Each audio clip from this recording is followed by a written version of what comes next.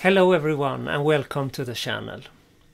There is a spell of cold weather on the Swedish west coast right now, and it's too cold to do any modeling at the moment.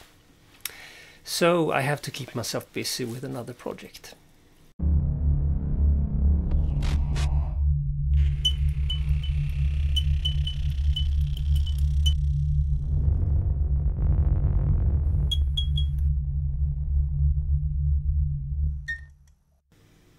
Welcome back.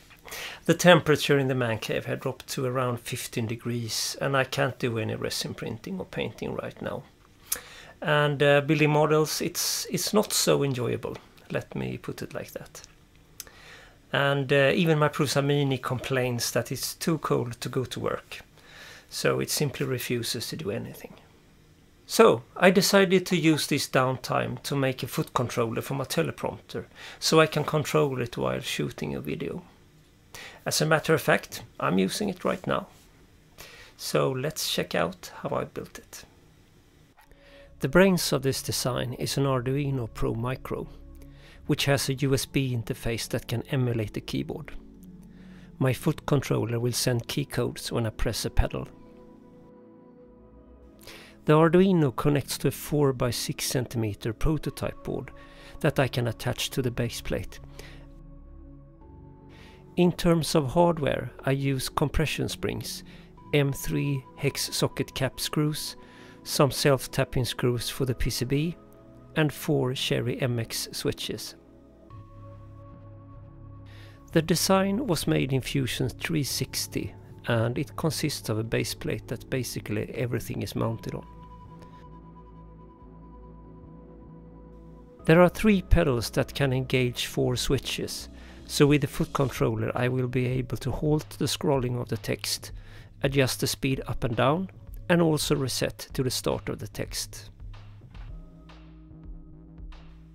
The M3 screws act as hinges, so it's important to use the M3 with a DIN 912 type of hexagonal head.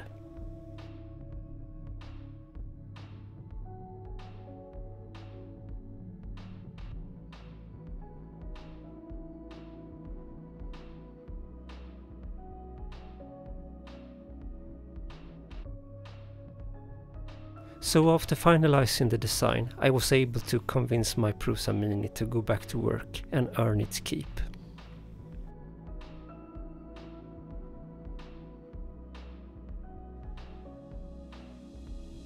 Everything was printed with PLA without any supports. But in order to get a nice round shape on the big pedal in the middle, you will probably have to use some support, I guess. But I didn't bother to do that, as you can see.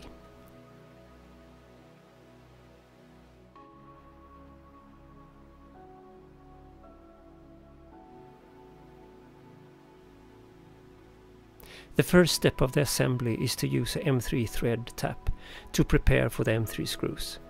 This will make assembly much easier.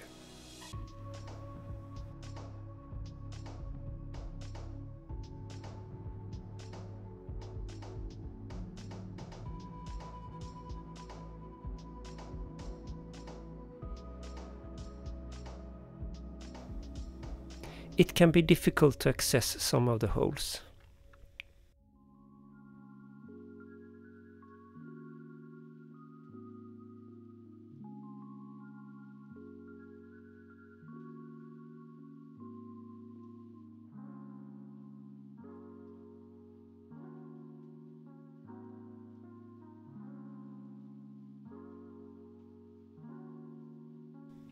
Next step is to assemble the electronics and the cable harness.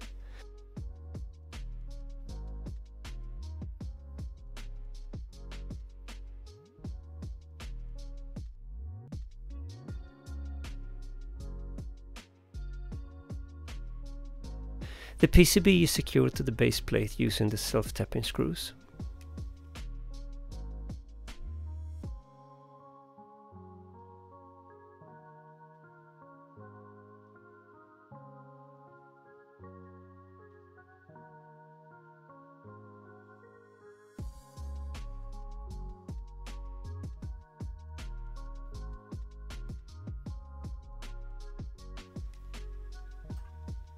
After the switches are placed in the square sockets, the springs are press fitted to the base as well.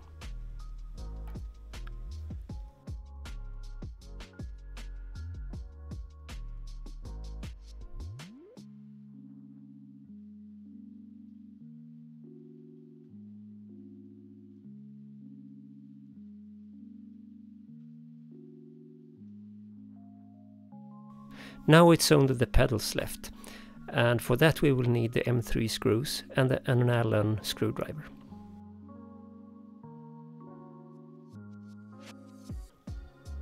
The pedals have to be attached in a specific order, starting with the rightmost rocker type. That one is easy.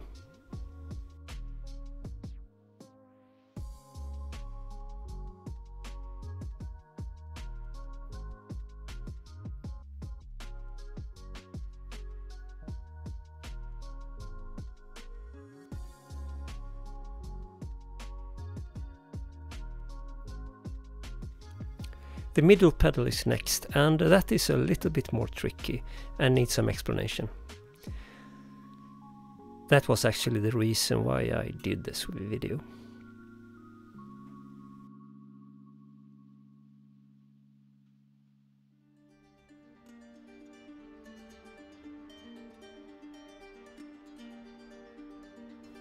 To be able to reach the screw hole on the right side, you will need to pry loose the cherry switch.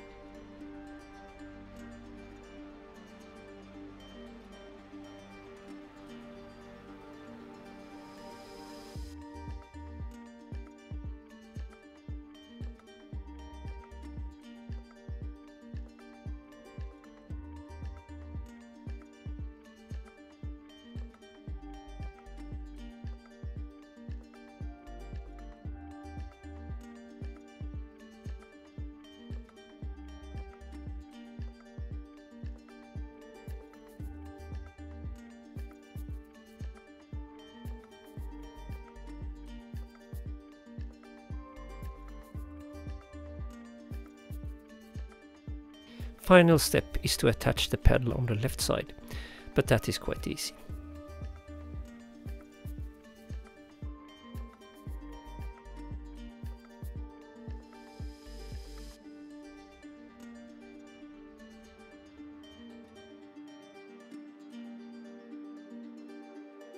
Next we connect it to a PC computer to download the software and to test it.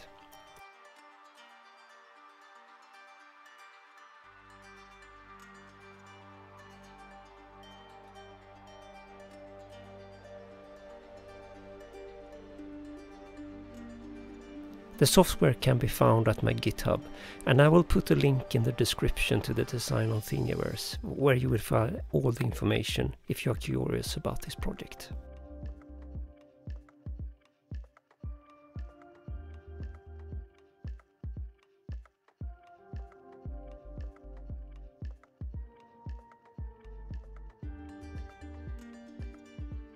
I used the keyboard test website to check that all the buttons behave as expected, and I will of course put a link to that in the description as well.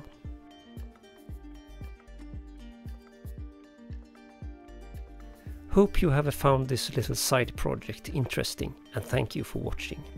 See you in the next episode, where I will start building the Nanchang Q5 from Trumpeter.